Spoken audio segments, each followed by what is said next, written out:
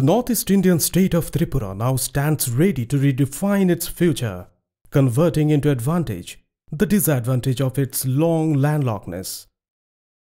With the inauguration of the International Gateway at Agartala today by the Honorable Prime Minister of India, Shri Narendra Modi, in presence of Honorable Prime Minister of Bangladesh, Sheikh Hasina and Honorable Chief Minister of Tripura, Shri Manik Sarkar, it will be the third Indian city connected by high-speed submarine internet networks. The submarine cable from France covers 18,800 kilometers under the deep sea before it lands at Cox's Bazar in Bangladesh.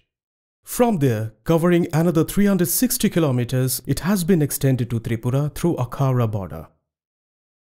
During Prime Minister Modi's visit to Bangladesh and to realize the Digital India objective as part of India's Act East policy, the CMD Bharat Sanchar Nigam Limited, Shri Anupam Srivastav, signed an agreement with MD, Bangladesh Submarine Cable Company Limited, Mohammad Monwar Hussain at Dhaka on June 6, 2015, in presence of Honorable Prime Minister of Bangladesh.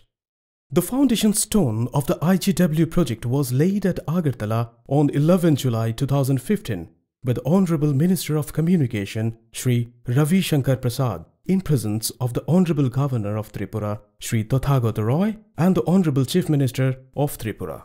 BSNL completed the project before time at a project cost of Rs 19.14 crore funded by DOT, Government of India. BSNL has hired 10 Gbps internet bandwidth from BSCCL Bangladesh. With this IGW at Agartala, a whole new horizon opens up in the Northeast India for IT and ITES industry. Now, sky is the limit.